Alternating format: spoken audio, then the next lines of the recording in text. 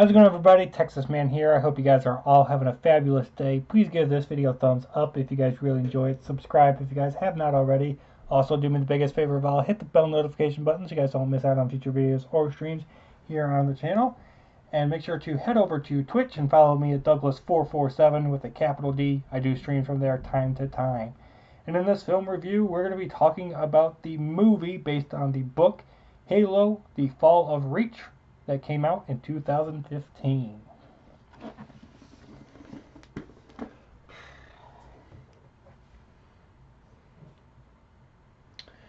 So we're going to talk about positives and negatives, and then I'll give you guys my final score. So like I just said, this is based on a book. This film shows and tells that Master Chief was created as a Spartan on the planet Reach, along with the rest of Blue Team. It shows Blue Team training on Reach and why, when Reach is destroyed, they return to their home, quote unquote, and the emotional stakes and their emotional connection with the planet. The music that is in this film was excellently done. Whoever was in charge of the music department for this film did an excellent job throughout the film, and it really sets the tone and the atmosphere as to what's going on and what's to come. The animation also fabulous. Really loved it. So much better than Halo Legends. Oh, gosh. It was really cool to see John, aka Master Chief, as a 6-year-old boy able to fight and hold his own. It was also so cool. It was really cool to see John and Blue Team grow up from being 6 years old and becoming 13, 14, and eventually becoming full-fledged adults as the Spartan super soldiers that we all know and love. This film also makes you kind of happy, and I know this is kind of weird for me to say. You're kind of happy that Reach is destroyed because of all the evil experiments and the tests and whatnot that Dr. Halsey did in order to make the Spartan program a success, and what she ended up doing to 75 children. You actually care also about the people in this film that die. You have an emotional connection. I enjoyed seeing Blue Team's first mission, and we also get to see the destruction of Planet Harvest as well, and we get to witness the first battle against the Covenant army. There was some decent Grunt Elite Jackal action against Blue Team. Amazing space combat. This is not a shoot 'em up bang bang type of film. This film's only like an hour long, so this is primarily a backstory for John and Blue Team to inform the audience that not only was Cortana created on Reach, that we learned that in the Halo Reach video game, but Chief was basically transformed from a normal human into a super Spartan soldier on the planet Reach as well. So this isn't a shoot 'em up bang bang. There is some action in the last 10-15 minutes, but if you're looking for shoot 'em up bang bang action, play the video games. This movie is not where you're going to find it. For negatives, this film's only 64 minutes long. It is super short, and to me that was way too short. I really wanted a lot more stuff in this film to happen. The film kind of feels like it's jumping from scene to scene. Like the editing's not complete at times. Like it goes from them being 6 years old, then it jumps from them to be 12, 13, 14. But it does so fast, you really don't have time to absorb everything that's coming at you. And I think if the film was like 90 minutes long, like if there was an extra 20, 30 minutes, it would allow for the audience that's watching the film to be able to enjoy what is being presented. It's not that I didn't enjoy what was, offered up in this film. I'm just saying an extra 20, 30 minutes might have allowed the film to be able to breathe. We might have gotten a lot more lore explained to us. We might have gotten even some better action scenes, especially at the end. We only get to see brief moments of John 117 becoming a Spartan. A lot of the time it's spent on the Covenant rising up and the rebels and things like that. We really don't get that much time with John 117, Master Chief, all that much. I mean, we get to see him briefly, but they've got all these other side characters, and it feels like you're supposed to care a lot more about them, especially Dr. Halsey, over Chief. And I think that is a big problem. Halo is supposed to be about Chief and Cortana, and I really don't care all that much about Halsey.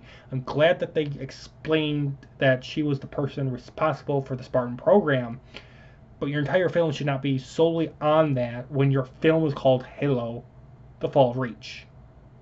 Okay? Spending way too much time on a character that no one really cares all that much about and really just wants to be dead.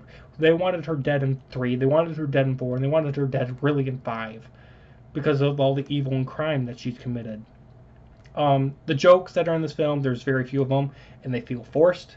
The film also just ends without warning, without answering a lot of questions. Like, Blue Team and Chief, they're on Reach, they're having a dialogue session. Chief says something, and the film just ends. And I'm just like, it just ends out of nowhere. It just ends abruptly, and you're like, what?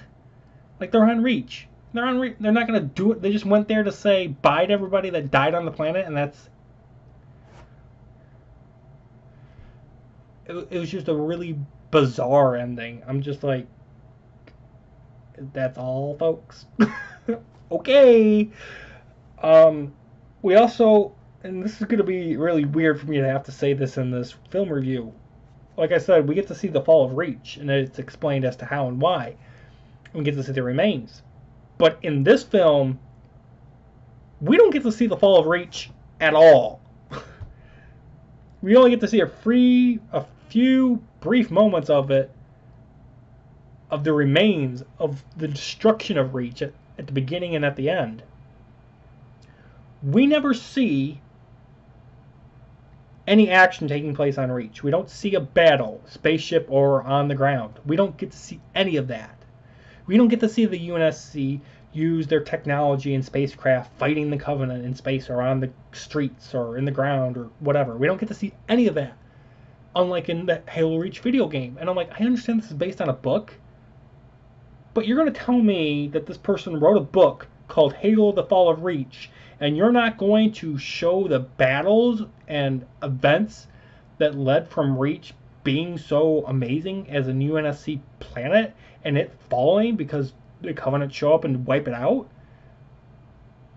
I've never read the book, but I'm pretty sure for an author to name their book The Fall of Reach, they're going to show the battles and the scenarios and whatnot as to how Reach falls. This movie doesn't do that, and I can't stress that enough. This movie doesn't show you the fall of Reach. So if you're expecting this film to have something where it shows you, kind of like in the Halo Reach video game, the fall of Reach, you're going to be extremely disappointed like I was. Okay? So, even though with those couple negatives, I still think Halo: The Fall of Reach from 2015 is a really good movie. It is miles better. It is an actual movie. It's not a bunch of episodes cut together like Halo Legends was. I know you're probably like, wow, you're just beating Halo Legends to death. Halo Legends is good and bad in its own way, and so is Halo: The Fall of Reach. Honestly, guys, if I had to pick between these two animated films, I would constantly suggest watching Halo: The Fall of Reach. It's a really good origin story for Chief and for the rest of Blue Team. Even though it's only an hour long, and it might be too short for people like me, some people might be like, you know what, it was long enough. It was good length, and that's perfectly fine. So with that, guys, I'm going to give Halo: The Fall of Reach from 2015 a 9 out of 10. If you guys agreed with what I said or not, please let me know in the comments section. I hope you guys all enjoy. If you guys want me to watch and review for you guys Halo Forward Unto Dawn and or Halo Nightfall, please also let me know in the comments section, and I will do so. I have both those films on Blu-ray. I've done this and a Halo Legends review. I'm not planning on doing Halo Forward Unto Dawn or Halo Nightfall unless I get somebody that is a subscriber and requests me to do it, because I've got tons of other videos I want to make. So, but if you guys do want me to, I will make time for it in the future. I appreciate you guys all watching. You guys all have a good one.